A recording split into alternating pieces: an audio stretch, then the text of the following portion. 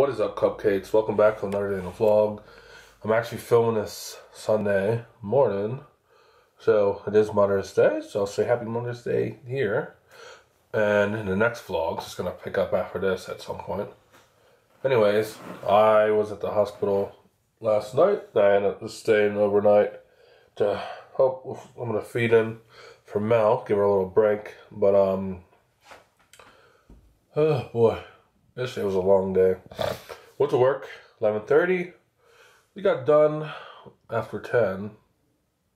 But, jeez. Rainy day all day, and job was in Annapolis, so it's like an hour away. We a lot of food, a lot of items, so we had to get it all. And a pig. So yeah, I mean, it ended up going well. It was kind of crazy at first, trying to set up with all those people.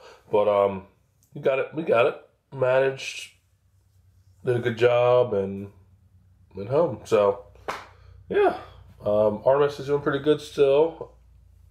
I forget if she's at her weight that she was when she came out now. I think that's what Mel mentioned.